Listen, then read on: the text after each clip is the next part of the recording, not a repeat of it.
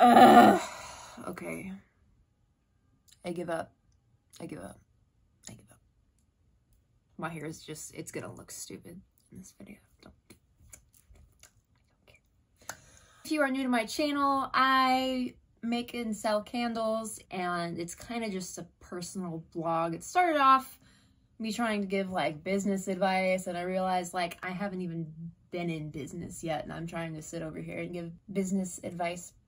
So I guess I should have been saying that my channel was, I'm documenting my journey with my first small business, and that includes screw-ups and learning that I was wrong and, you know, just making mistakes and learning from them and sharing my experiences, including the mistakes. That actually kind of has a little bit to do with this video. I have spent the last 2 weeks being incredibly impatient, waiting for these 2 candles right here to cure.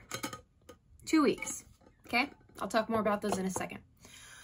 Since I started my candle testing journey, about halfway through, I started messing with Vybar.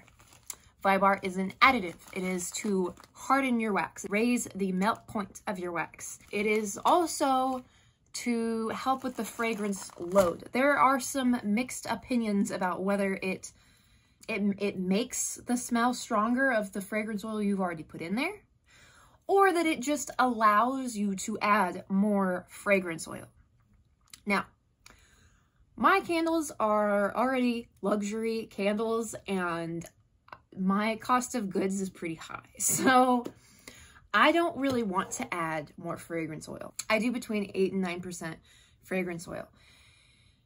And I don't want to go any higher than that because I'm already doing wax melts, and those, you know, are like, you know, 11%. And fragrance oil is expensive, and now wax is getting expensive, and it's just like, in the past 3 months since I started testing with Vybar, I have discovered something. By the way, whenever you look up like how much Vybar to put in a candle, you know how we measure everything in weight? Well, it says to put a half a teaspoon per pound. Yeah, and it's like it rises because whenever I do my test candles, I only do 5 ounces, and that it shouldn't be going up that high. It's because the candle it's not that high up, the candle, when I pour it. So I'm lighting it, blowing it out, and then it's like the blobbing over on the sides. It's weird. Anyways, okay, so I finally got my formula down to the formula that I want to use, and now I'm just trying to figure out whether or not I want to put Vybar in there. What I'm really trying to figure out is, does Vybar work? That's the big question, is does Vybar work? So what I did, I have 2 candles here. These candles are both the exact same formula. They're the same ratios of wax. They are the same fragrance oil percentage. It was heated to the same temperature. It was, the fragrance oil was poured at the same temperature, and the wax was poured at the same temperature. And they were cured for the exact same amount of time. The only difference between these 2 candles is that this guy has Vybar in it. First, I need to test out the cold throw.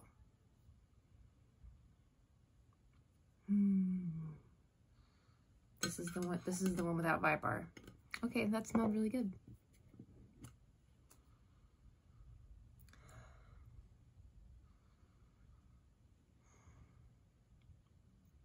Smells almost the exact same. All right, so the cold throws the exact same. The same strength, I think. I mean, let me try again. I mean, the one with Vybar might just barely, but that might just be in my head, because I think they're the same. What I really need is like some freaking pickled ginger to rub in my nose, because sushi. That was a weird sentence.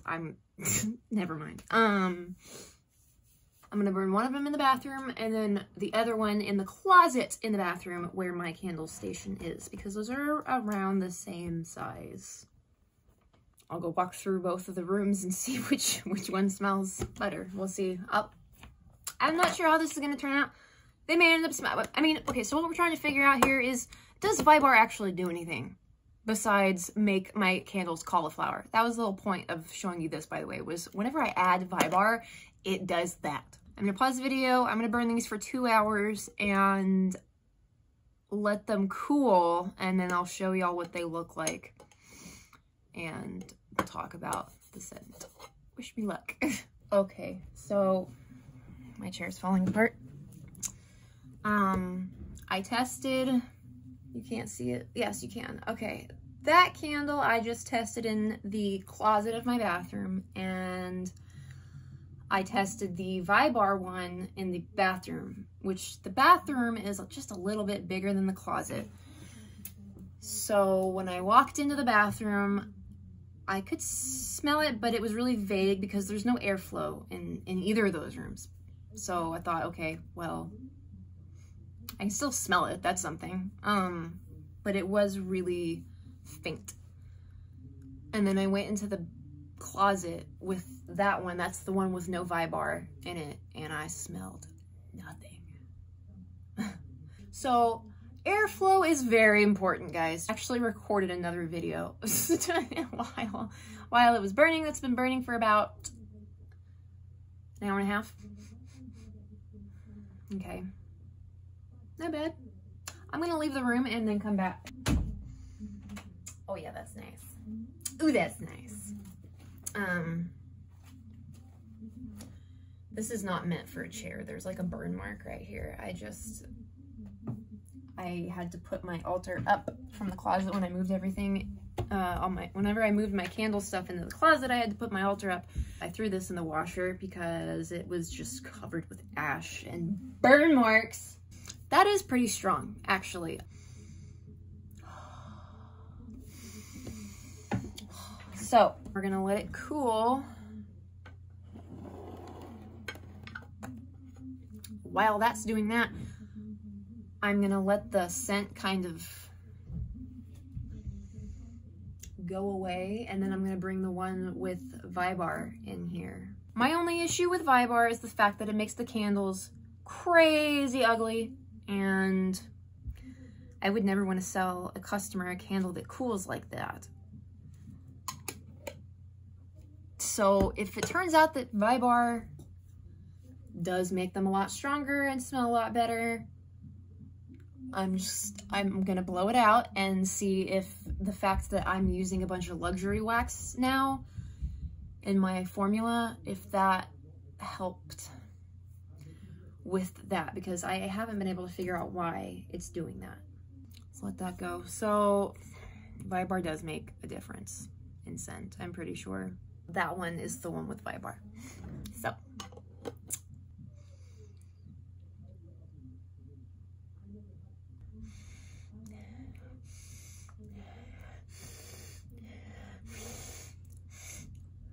that was attractive, I know. I think it's about the same. That's really weird because when I went in there, when there was no air blowing, the Vybar candle had a very faint smell to it, but the one without Vybar had no smell.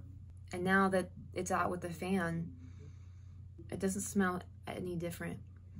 Well, let me leave the room and come back.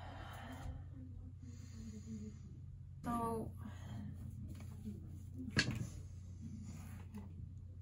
it smells like the exact same. Again, like with the cold throw, I think it smells a little bit stronger just because I know that that one has Vybar in it, if that makes any sense.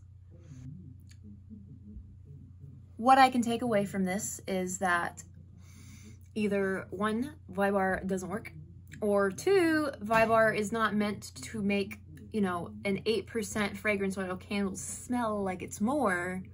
It does actually just allow you to add more fragrance oil, which I'm not gonna do. I've done 10% fragrance oil candles and I didn't like the way that the scent smelled. It smelled different. It smelled like chemical, kind of,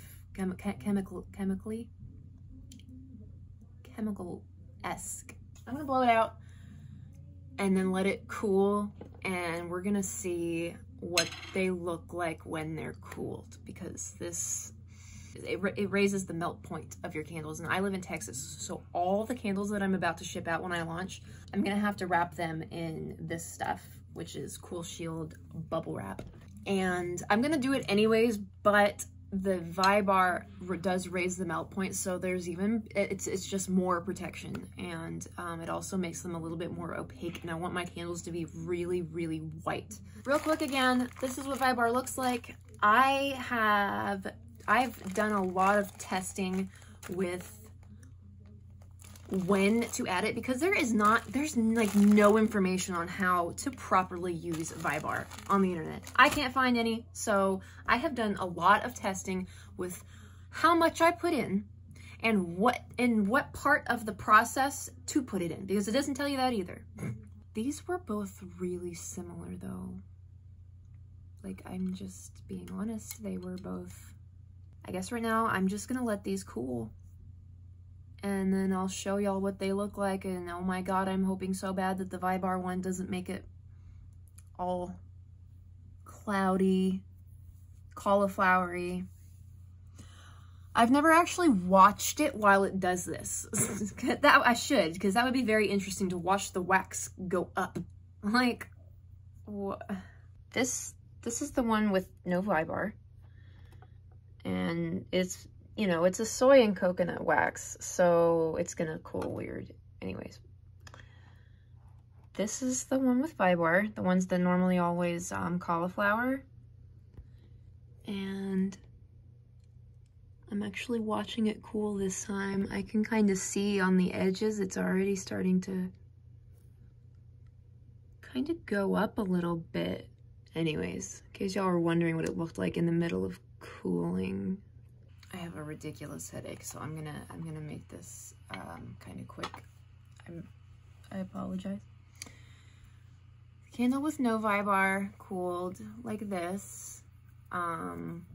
It's not perfect, but it's soy and coconut wax, and if you use anything other than paraffin, you're gonna get a weird look on top anyways. Now this is the one with Vybar in it. That's not that bad. I mean, that doesn't really look that much different. It just looks kind of funky, but it didn't like cauliflower. It just kind of crystallized in the center.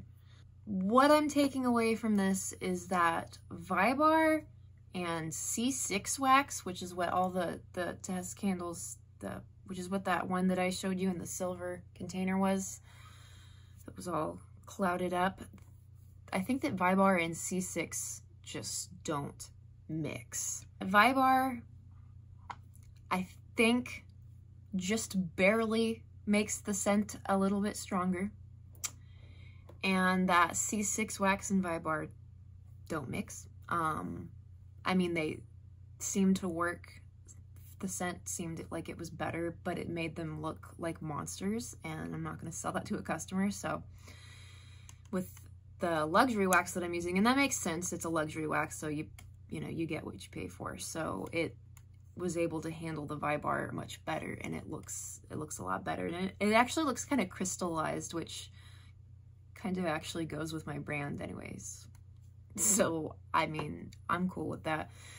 I'm going to light them again, do the exact same test, and if I get different results, I will add more to the video, but if it's the same, then I'm just gonna go ahead and do my ending now. So, thank you guys for watching, and if you have any questions or any information that might be different than what I have shared with you in this video, please leave it in the comments below, because I love learning about this stuff, and hopefully this was helpful for anyone who's having a hard time with Vybar. Anyways, thank you guys for watching. If you like this video, please give it a thumbs up. That would be helping me out so much. And as always, be excellent to each other and party on, dudes. And I'll see y'all in the next video. Bye.